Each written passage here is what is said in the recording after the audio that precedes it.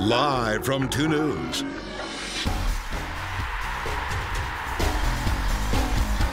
This is Talkin Real, powered by Strong Auto Group. Good evening and welcome to another edition of Talkin Real on Talkin Sports. Dunny, RSL's in the middle of a Wednesday-Saturday combo for the final time in the regular season. Yeah. We'll see what happens in the postseason, but in the regular season, and everything's hanging in the balance. I finally caught my breath from last night. I mean, what an incredible game that was over the course of 90+4. And I think a lot of RSL fans should probably thank Emmanuel Boateng for taking his sweet time getting off the field, because that substitution in particular added just one extra minute in the mind of Chris Penso, the referee, and that afforded Brito Martinez that opportunity to score that goal. Let's take you to the highlights, show you what happened. RSL digging an early hole at home. Again, it's a familiar script. Conceding early, Giovanni Dos Santos. Great ball in behind James Olave, perfectly weighted. Emmanuel Boateng buries it. No Aaron Mond, no Justin Glad, no Chris Schuler. So Chris Wingert gets to start alongside James Olave. And sometimes when you get both your outside backs up high on the wings, if it's a soft turnover, it's a dangerous opportunity. That's exactly what happened. What a great ball from Dos Santos. A great finish from Emmanuel Boateng. That was the only goal in the first half. In the second half, the game really opened up. Critical play here. Brian Rowe, what are you doing? Well, you're taking down Joao Plata, which is why Chris Penso is pointing to the spot. For the model of consistency that Brian Rowe has been all season long in Major League Soccer, .89 goals against average, 7 shutouts on the year, this was the first of 2 horrific mistakes by the LA goalkeeper. Plata steps up, buries the penalty. We're level at 1. Calm, cool, collected as the goalkeeper goes down. Plata just goes right down the heart of the goal. Classy, classy finish for Plata, who earns the penalty and then takes the penalty. We were only level for 4 minutes off the free kick. Fazio Husidic picks out Giovanni Dos Santos off Nick Ramonda's glove and in 2-1 LA. Well, you can tell right there, that ball, number one, what a fantastic ball that is from Husidic. But with the high line and the perfectly timed run from Giovanni Dos Santos, he's in behind James Olave. It's the preferred left foot, and Nick Ramondo gets a strong hand to it, but just skips underneath him and harmlessly into the back of the net. 64th minute, Sebastian Lletget on the ball for the Galaxy. Lofts one to the far post.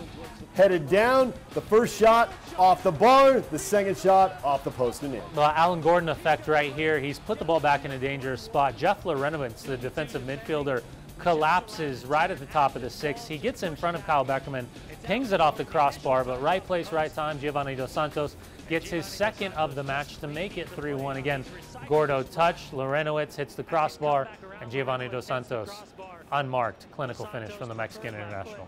3-1, about 25 minutes or so to go. You can't blame RSL fans for thinking there was no hope, but here comes hope. Euro lays it off, Joao Plata scores, 3-2, there's hope. Number one, the entry ball right here. Number two, the recognition of Juromov Sissien to open up his hips and caress that ball back into the path of Joao Plata. And watch the finish. At his first time, he torques his head down as he tries to keep his height over the ball. What a great goal that is for Joao Plata. Still 3-2, 4 minutes of stoppage time. We're 3 minutes and 16 seconds in. Brito's shot deflected and then under Brian Rowe and in. There is not a goalkeeper in the world that should make this mistake. This is a half-hearted effort in terms of the pace behind the shot of Brito Martinez. It's taken 2 skips. You wonder if the first skip has offset the sightline of Brian Rowe. He's tagged it all the way through, but watch, it just skips right underneath him. Those are just soft hands, and again, Brian Rowe, that is the second of 2 horrific mistakes that he made on the road in Rio Tinto stadiums, and then handbags at 50 paces against Jeff Larentowicz and Javier Morales. That was the final kick of the game. Yeah. Shades of Orlando, right? Now the RSL's on the other end of it, though. All right, here are the standings. RSL and the Galaxy draw, which probably good news in Texas, where FC Dallas is closing in on the Supporters Shield. Not there yet, but they got a 7-point cushion. Of course, that would get a berth in the CONCACAF Champions League. RSL and the Galaxy tied for second, but Colorado's only a point back. Rapids have 2 games in hand. Sporting KC and the Portland Timbers are trying to hold off San Jose and Seattle in the race for the final postseason berths. RSL's in Portland Saturday night, 8 o'clock here on KMYU, then back home to host Houston and FC Dallas. After a trip to San Jose, RSL closes the home schedule at home against Sporting Kansas City. And then the finale is in Seattle. Okay, you can visit fanpulse.kutv.com right now, and you can weigh in on this question, which, Dunny, you will answer immediately. You've had a day to think about it. Yep. Are you still basking in the glow of the dramatic finish and the point that was saved, or thinking about how a depleted Galaxy roster denied RSL the full 3 at home? A little bit of both, to be quite honest with you. I think I choose C. Listen, I think when I look at this team, your own question. I am. I'm going to make up my own answer. Yeah, I'm going to say C. Here's why. I think sometimes you look at a team that struggles throughout the course of 90 minutes and yet figures out a way to even up the scoreline and get a result when things aren't going well. To me, psychologically, that is a huge step forward as we take another step towards the playoffs. You have to be able to figure out ways to get results in home and away series in the knockout rounds in the Western Conference playoffs. Now, the negative, glass half full or glass half empty, is the fact that this was really a poor performance, top to bottom, from Real Salt Lake at home, considering the LA Galaxy were without Robbie Keane, Jelle Van Dam, Steven Gerrard, Gyasi Zardes, and Nigel de Jong is no longer with the team. But they did get somebody special today, earlier this afternoon. And that brings us to this one. The LA Galaxy took this late collapse so hard that Landon Donovan came out of retirement. That's not true. That's probably not completely true. But man, did it sound good? That sounded It sounds great. great, yeah. All right, he's been thinking about it for a while, long before that game. But still, the point is he signed for the rest of the year. Yep. He'll be available Sunday against Orlando. So how big an impact can he have? How big a difference maker can he be? I was just talking about this. This is huge for a lot of reasons. Number one, Landon Donovan is the most iconic player, U.S.-born player in the history of Major League Soccer. I put him alongside David Beckham of the two guys that are the only guys that realistically still sell Major League Soccer. Now, take all the off-the-field stuff. On the field, I've played with Landon. I've known him since I was 15. I played with him on the Olympic team, on the national team. I ended my career with the LA Galaxy alongside of him. He is going to be so fit and so sharp, it will mask the problem of being away from the game for 18 months. You put Landon Donovan on the right and replace him with Gyasi Zardes. You put Giovanni Dos Santos on the left, Steven Gerrard, Robbie Keane. The reality is LA Galaxy is a counterattacking team. This makes them that much better. It strikes fear in any opponent that they will face. And much like I said in 2014 at the World Cup with Jurgen Klinsmann, if you have Landon Donovan available for the final 15 minutes, I don't care how fit he is, he changes the complexion of the game, right, wrong, or indifferent. Well, the Galaxy are someone else's problem, at least until the playoffs. The focus for RSL turns to Portland, where they're going to have their hands full with a couple of very talented players. Yeah, so let's talk about them. I mean, first and foremost, when you're talking about the Portland Timbers, there's realistically two players that you have to talk about. It's Diego Valeri, the number 8, and Fernando Adi, the big number 9 for the Portland Timbers. This was the red card for Jameson Olave on the road early part in the year. You just see the presence. Fernando Adi, he's going to replicate, RSL fans, what we saw from Alan Gordon the other night.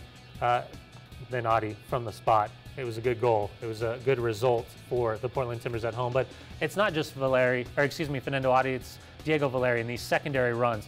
He pops up in incredibly dangerous spots, and he's like Javier Morales where he pulls the strings, but he's much more like Burrito Martinez and Joao Plata in terms of his finishing when he's in the final third. And look at the technique. He comes across the ball, laces, absolutely nothing the goalkeeper can do about it. So when you're talking about the Portland Timbers and they're coming off a very disappointing result on the road in Dallas, the leadership across the back line in front of Jake Gleason is going to be Liam Ridgewell. He has a new center back partner, former Newcastle United defender Stephen Taylor, with Nat Borchers tearing his Achilles. He is out for the rest of the season. Will Zarek Valentin continue at right back, or will Alvis Powell come back from Jamaica and overtake that right back spot? Some questions about Jack Barmby. I thought he was below average on the road at Dallas, but it's always going to be about these two. It's going to be about Fernando Adi and Diego Valeri and how their individual and collective movement in front of both Darlington Nagbe and Diego Chara start to look like. On the other side for Real Salt Lake, not a lot of changes, although I do have a question about this young man, Jameson Olave. One of the toughest games that we've seen since his return from the New York Red Bulls. He really did struggle in this match, and I do have some concerns with how MLS is going to look back on 1 or 2 altercations inside the box. I think Justin Glad gets the start. Beltran on one side, Phillips on the other, and then everything goes back to normal. Burrito Martinez connected with both Javier Morales, Yermov Sisian, Plata on the other side, Kyle Beckerman, Luke Mullen. Also, kind of interesting about should something happen with Jameson Olave. What about Chris Schuler? What about Sonny? These are guys that could be major impact players on the road this weekend in Portland. All right, RSL and the Portland Timbers kicking off 8:30 Mountain Time in Oregon. Our coverage will start at 8 o'clock. Flip over after the BYU-Utah football game finishes, or when you're sure your team is going to lose. There's no reason to suffer. Right? That's a great point. Move on to the next game, right? With the international schedule, there was limited action MLS last weekend, but the New England Revolution gave RSL a little help. Did a favor. Yeah, they did. I mean, listen, it's a weird time right now when you're talking about Major League Soccer. The fact that the Colorado Rapids lost at Real Salt Lake 2-1 after getting that Skelshingushy goal, and then they go to New England on the international break and they lose 2-0.